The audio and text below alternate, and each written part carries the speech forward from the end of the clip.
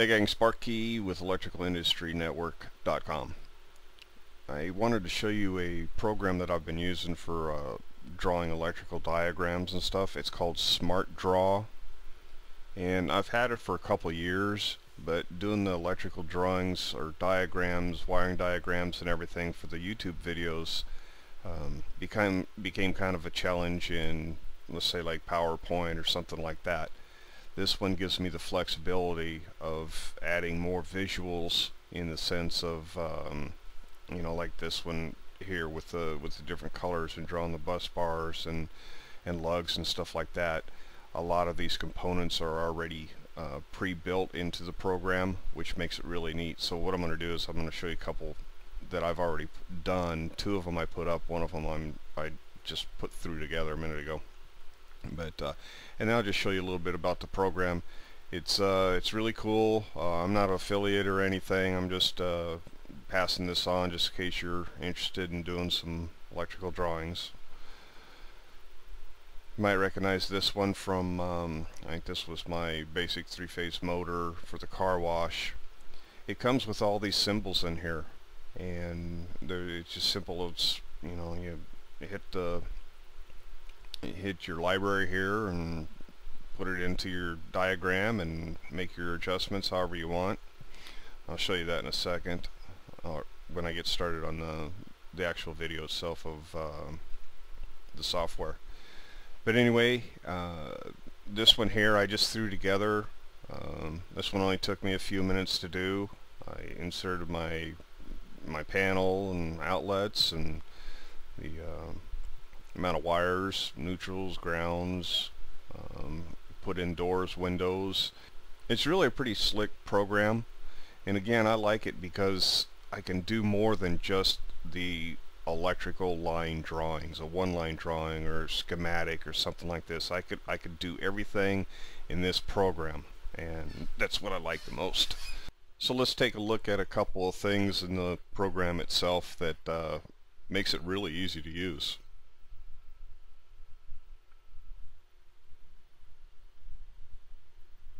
Okay, this is SmartDraw's main panel here as far as setting up and finding your templates and stuff like that.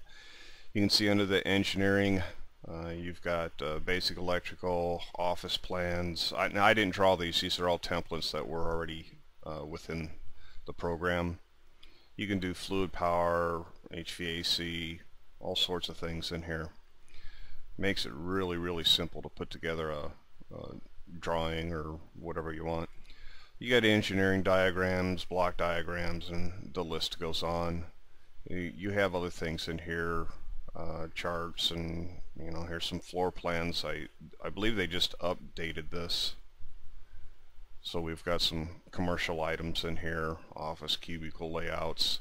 It's a great way to get started if you want to you know, start doing your own drawings, and then you can just adjust these as you go along. So let's go back into see if we can get us a blank page here.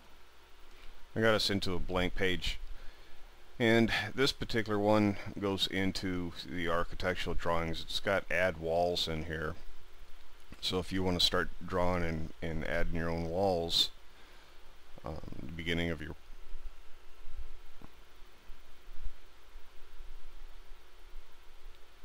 this will get you started into the basics. So I've got it set up to start adding walls, and so I could just click and drag, whatever you want to call it. So I've got me a square room there, and I don't really like the color green, so we change it to black. Press escape, and that gets you out of adding the single walls. Now I want to put a door in here, and as you can see, the little anchor point there, that'll show you which way the door's going and how you can add it in. And then if you want to add some windows in there, just go down to windows, put a 36-inch window in right about there. And if I want to add more than one window, all I gotta do is hit shift, and then I can hit the different spots and add as many windows as I want. hit escape, then you're out of there. So let's get to the electrical portion of it. We're going to go look in the libraries here. You got symbol libraries. Under engineering, you've got the IECs, EEs, industrial automation, electrical, industrial electrical, the NECA, all sorts of things in here to help you get started. And you can just go ahead and open up any of these. Some of the symbols are a little off kilter a little bit from what I'm used to seeing, but they're pretty close to what they are. Let's say we want to add a couple emergency lights in there. We'll open up that library over here, close that down. Emergency light, I'm going to hit shift so I can do more than one.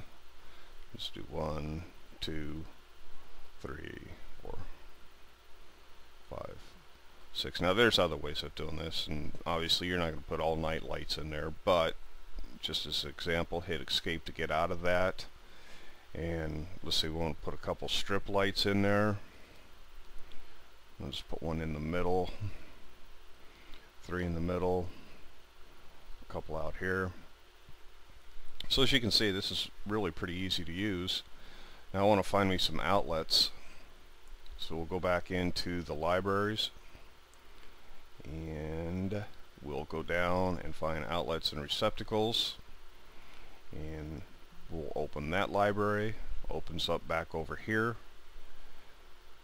Close that, get it out of the way. Let's put a couple of duplexes in there. Double duplexes, I'm sorry. You want to resize it. Now you can do, another thing that you can do is you can hit Control D and you can get them, and then you can just move them around as you want. That's another way of doing it, or you could use the shift method that I showed you earlier. Now we've got that, and we want to install some switches now, so let's take and get in here and find the switches. Switches are down here, and we're just going to put some single pole switches in there. Open the library, and I'm going to do I think what I'll do here is I did shift click, and then I can put the switches in 1, 2, and escape out of there. So I have to open this up just a little bit, but it's alright. It only takes a second to do to resize it a little bit, rotate it, I mean. Get it rotated, and we'll just click it back down to size.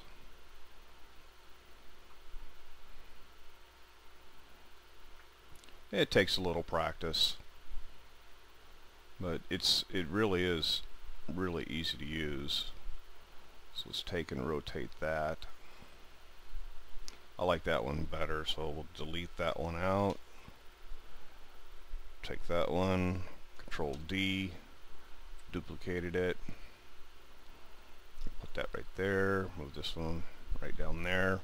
Now we got our 2 switches, and we want to run our lines out there, conduits or whatever you want to say here, and we'll hit the switch to the first light. It's a little thick, so I'm going to change my line thickness and go down. There we go, that's better there. And then sometimes you can see in these drawings that they just go to the first light fixture, then you have to figure out the rest of them. It all really depends on who's doing the drawing. So I'm going to go down to that one, and I don't like it being that way, so I just grab it in the middle, move it on over, and that gets me over into these. Now if I want to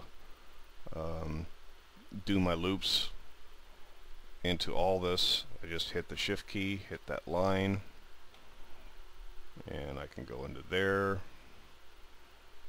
I can go into there, escape to get out of it. I don't like to get all this too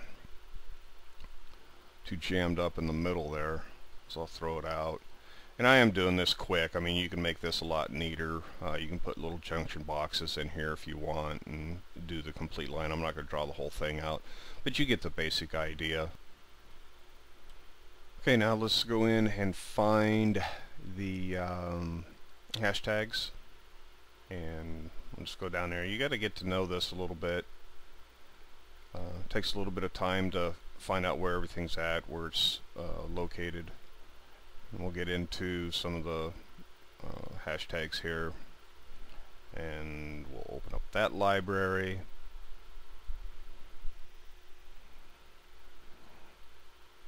And then we can just go ahead and fit some of these in there. And you can do the same thing, just, you know, control duplicate, control D, and just move them around to wherever you need. So anyway, this is just a quick introduction to the SmartDraw. I find it very easy to use, very helpful, and if you have any questions, I'll be happy to answer them. I could show more of these a little bit later on, but this video's gone on long enough. So anyway, thanks for watching. Have a great day, and Sparky with ElectricalIndustryNetwork.com, and I'll talk at you later. Have a great day.